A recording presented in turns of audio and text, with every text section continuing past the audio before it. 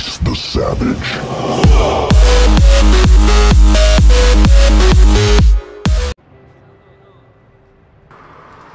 What's up? It is your boy Tech Rachid, and in this video it's going to be my first ever Watch Dogs video. So when I started playing this game, I wanted to play free roam online.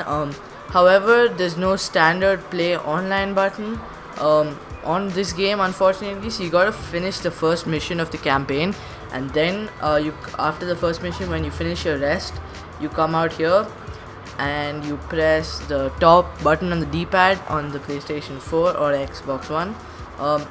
Then you use your right stick to navigate to Online Contracts app, and then you go to Online Free Roam.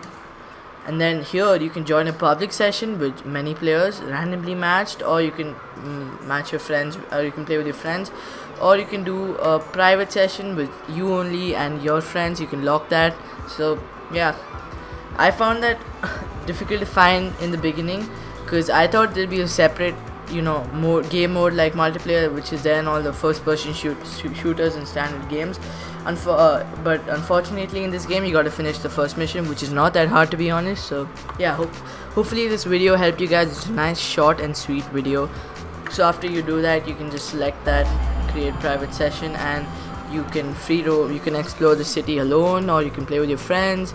So there's a lot of things you can do. Your rep points don't go down if you kill people. So that's why I like to do free roam, because you can pretty much do whatever you want with no consequences. You just have to escape the cops, that's it. So I hope you guys enjoyed. So I'm in the free roam right now, and as you guys can see, I can do whatever I like. Explore that. I just killed myself. Okay, so yeah, hopefully you guys enjoyed this video. Hope to